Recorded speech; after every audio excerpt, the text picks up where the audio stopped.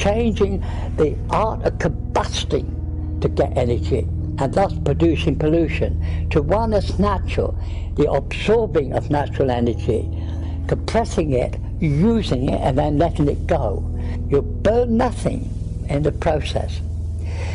Conventional motors, when you take more and more power, they get warm, because obviously there's less electrons and they got more room to buzz around and pump more energy, heating up to the point the motor sees up.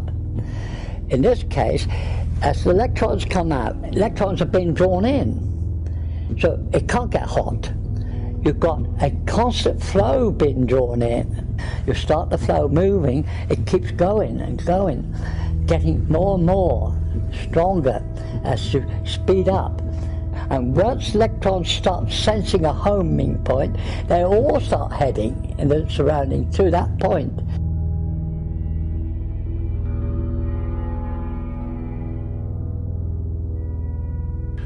So relatively speaking, it is positive here, negative out here. Air is ionized, current draws in the back of the center, and you have completed the circuit.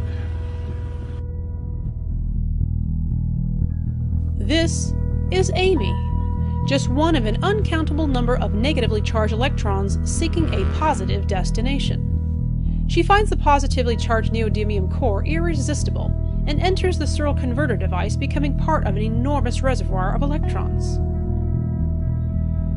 Inside the neodymium, Amy meets Neo, an electron from the neodymium core. These electrons are drawn to the powerful magnetic flux line penetrating the 4 layers in the Searl design. They join together, forming a boson pair, as they spin around the magnetic force, releasing them on their pathway to freedom. As they enter the gate layer, they are compressed, feeling pressure to exit the system. At the same time, they are pulled and accelerated by the magnetic layer.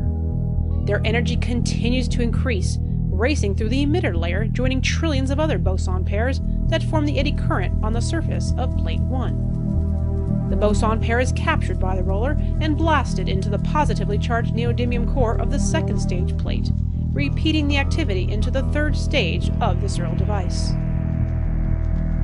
With tremendous energy, Amy and Neo are hurled forcefully into standard coils, where they are collected in the same manner as any generator of electricity. Nothing is created or destroyed. The circuit is complete. As the rollers move, they provoke electrons to migrate through the 4 layers of the plate, from the neodymium core, through the gate layer, the magnetic layer, and the emitter or copper layer. This activity repeats through the rollers and the plates. Unlike conventional generators, the electrons will be moving at extremely high velocity. Conventional currents are slow currents, and they build up heat.